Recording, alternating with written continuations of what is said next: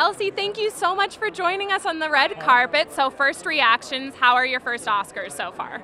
I mean, it's been pretty short so far, but great. It's been very nice. It's like temperature-wise, it's very good. Just good vibes. Which is important. So what are you most looking forward to from the ceremony? Are there any performances?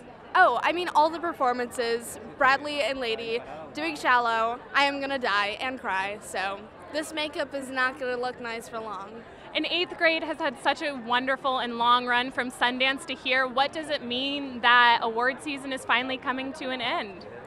I mean, I'm feeling a lot of things. It's hard to describe. You know, I'm a little sad that I don't get to ride with this awesome film anymore, but excited for new stuff, and I mean to work with new people. And yeah, I mean, just to come to all these shows, by the way, is amazing, especially tonight.